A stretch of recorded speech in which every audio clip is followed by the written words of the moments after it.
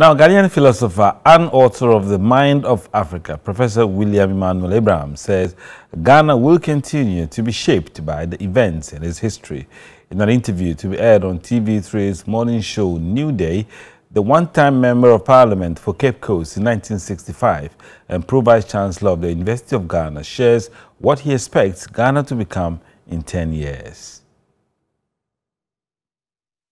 At what point the fallout between the UGCC and Dr. Kwame Nkrumah begin? I mean, what were the undercurrents that led to that, from your observation of things that happened then?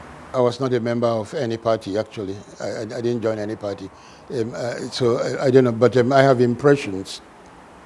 Well, in a way, I can see that if you were responsible for an organization like the United Gold Coast Convention, and you called someone to come and help you, and then the person took over, you wouldn't sleep well. You wouldn't be very pleased. You wouldn't be applauding. So I think that they were not merely disappointed, but they were also greatly surprised, at the rapidity with which Nkrumah seemed to gain a massive following in the country.